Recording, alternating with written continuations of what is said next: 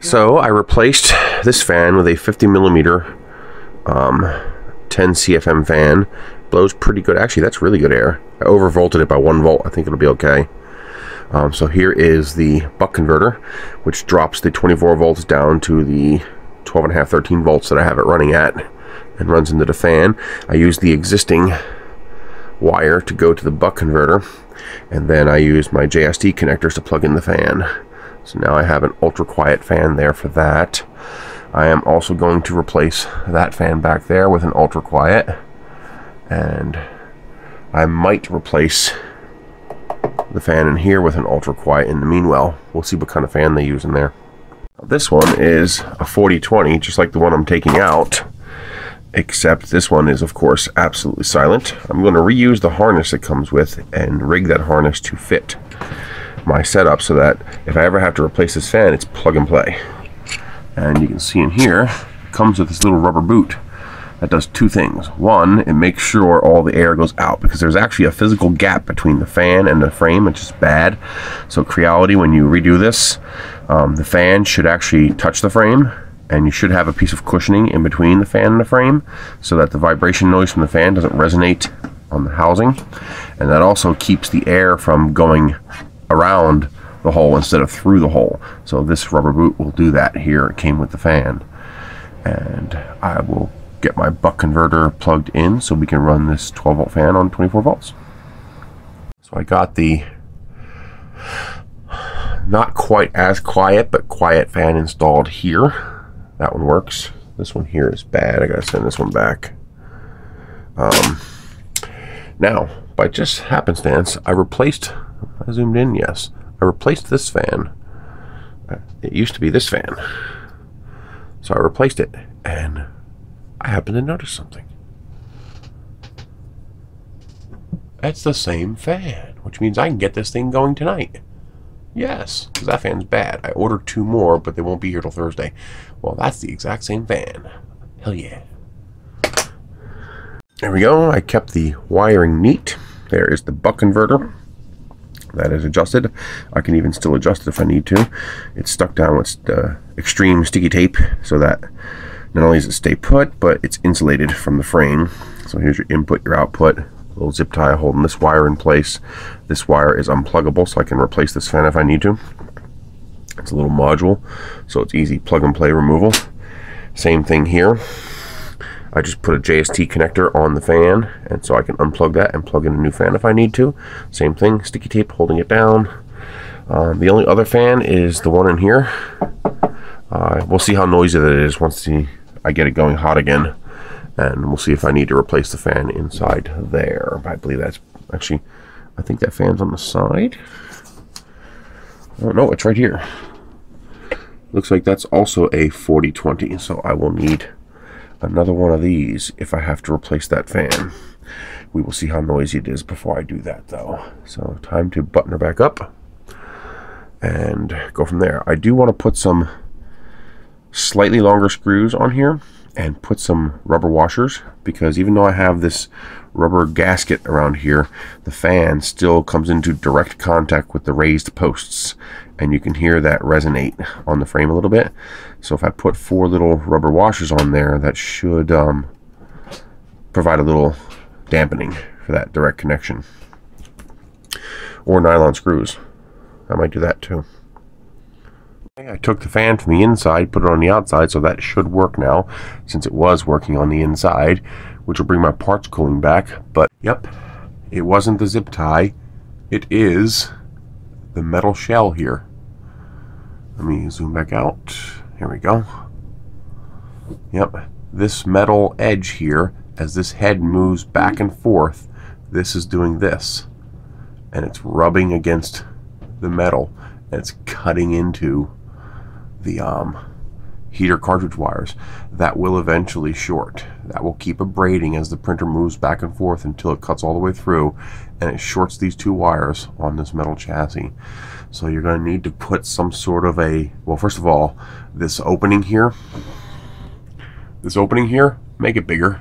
So have this cut out come forward a little more, and cut this cut out a little larger, and then put a protective tube or sheath around this wire there. These wires have a soft coating, but this one is getting abraded. See how it moves as the printhead moves back and forth, see? And it's cutting into those wires. So that's something that needs to be addressed. My temporary solution is I took some VHB sticky back foam and I put it between the metal and the heater cartridge wires, and then I wrapped it with a zip tie to hold it in place. Not super tight, just snug, just to keep it from moving. And that will act as an ablative. So that foam tape will now take the damage instead of the heater cartridge wire. If you'll listen, printer is almost silent now. This fan's still noisy. I'm going to replace this fan with a ultra silent fan as well. So this is the one you're hearing now. Okay.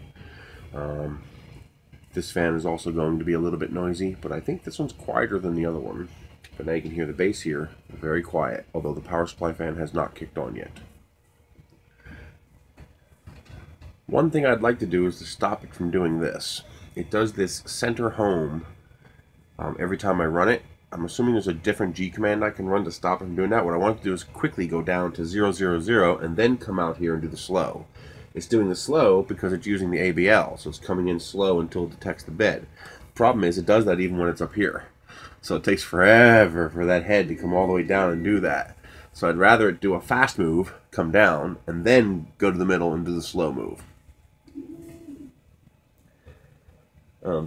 This particular one has a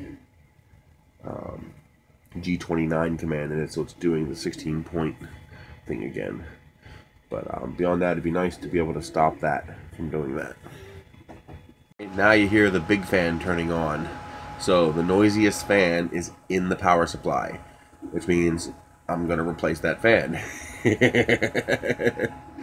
So the hot end assembly actually goes to this unit here, and this unit here actually has plugs for everything.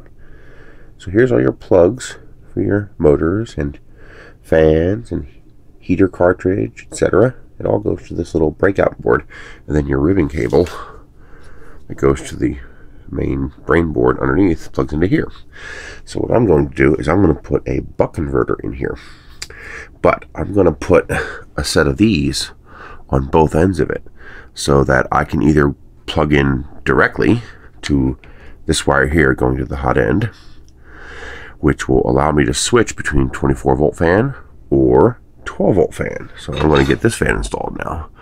And if that proves to be insufficient cooling, then all I have to do is unplug the buck converter, plug in the original fan, and we're good to go again, because that fan's pretty noisy, so I want to try to replace it. So the way this will work is that this is the wire going to the fan, and I put a female JST on it, and this is the wire coming from the breakout board here, and I put a male JST on it. Connect these two together and you have your stock 24 volt output to the fan. Connect it through this and you have your 12 volt output to the fan, so I can switch back and forth. So if they ever make any ultra quiet 24 volt fans, I can switch back to 24 volts, or if the ultra quiet fan that I put in here is not enough to keep the hot end cool, then I can switch back to the stock fan, which I've already wired up for plug and play on the hot end side. So the hot end side has a male JST plug, and I could just plug it in. So here we go. That is the buck converter board, which takes the 24 volts and makes it 12 volts. And because it's all plugs, it's all nicely hidden behind here and inside here, so it looks stock. And if I need to, I can unplug the buck converter, plug the two wires directly into each other, and get 24 volt out to here. So right now I'm running 12 volts to run this ultra quiet fan. You can't even hear it run. I have a 40-40-20 fan to replace the power supply fan. This is the power coming out of the actual power supply into the buck converter, into the wire going into the fan. So now I just adjust the voltage to 12 volts, and now the power supply fan will be 12 volts and silent. Now I had to turn it way down because I don't have a bench power supply to adjust this, so I turned it way down to make sure it wasn't too high a voltage.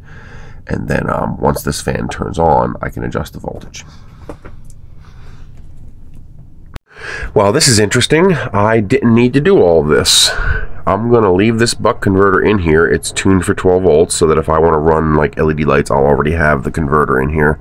I just got to run power from here to there, and then I'll have 12 volt built into the machine. But turns out I didn't need it. Turns out the fan in the Meanwell power supply is a 12 volt fan. Okay, so I just replaced it with a 12 volt fan. And for those wanting to hook up LED lights or any other accessories, etc., or Raspberry Pi, for example, I don't know if these buck converters will have enough capacity for a Raspberry Pi, but if you get a 24 volt adapter, you'll be fine. So what you do is I just unscrewed one of the positive and stuck the positive wire from this into it. And then I unscrewed one of the negative and put the black wire into this. So now this here is powered by 24 volts. I used a plug so that I can unplug and plug in if I want to. I just got these, a bag full of JST connectors. More than enough for the kind of power we're drawing for LEDs and stuff like that. So this goes into here, 24 volts. You adjust this pot. Once you have this powered up, the LED lights up. You put a meter on these posts and you adjust this until you get the desired output voltage. And now I have a ready-made 12 volt lead here. So if I decide I want to power something, for example, there's a hole, I can go out right there. I can go out the hole down here. I have ready-made power for 12 volts now. Since this needed 12 volts anyway, I had this sitting in here, so I decided to leave it. So now if I want to run anything off 12 volts, I have 12 volt power off my 24 volt power supply.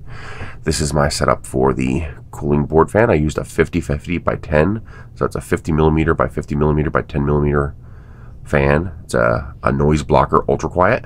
Here's its 12 volt buck converter, so it takes the standard fan output right here, converts it from 24 to 12 volts into the 12 volt fan. Same thing down here. The 12 volts coming from, 24 volts coming from the power supply into this buck converter, which I've adjusted for 12 volts, and it actually runs to this fan.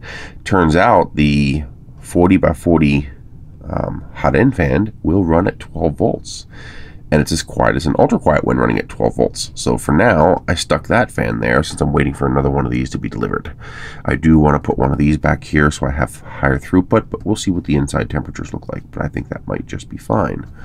Another small modification that I've made on both this fan grill and the fan grill on the front of the machine is I got rid of this second bullseye vanes in here. I just took a pair of snips and snipped them out. This provides a lot less restriction for the fan's airflow and noise, but still keeps stuff from, keeps you from sticking your finger in there too easily. But that gives you better airflow. So now this printer should be damn near silent. Stay tuned.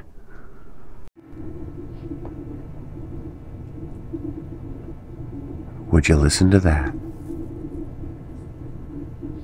All the fans are going, except for the parts cooling fan. That's going to be a little noisy, but this is how quiet your machine can be. You did such a good job with the steppers, I decided I had to make the fans just as quiet. I could sleep in the same room as this machine. Here's a finger snap for comparison.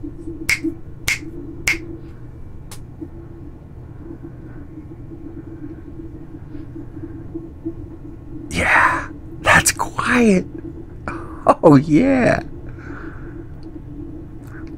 I do want you to, please, if possible, can you add fan speed adjustment? So for example, let me tap on that and punch in the percentage of fan speed I want, and then maybe have another button for flow rate. So instead of having fan on off and fan icon, have two icons here. Fan, here's the other fan kicking on.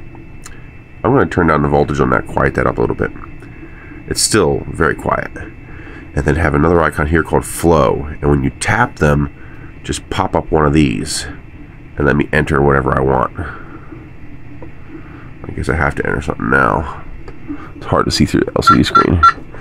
So have a flow icon and a fan icon, and when you tap them, bring up that little box so I can punch in my flow rate that I want, and I can punch in my fan speed that I want. That'd be a nice little touch. That wasn't the power supply fan, that was the cooling fan turning on. So as you can see, that cooling fan is louder than this entire printer after I've replaced all the fans.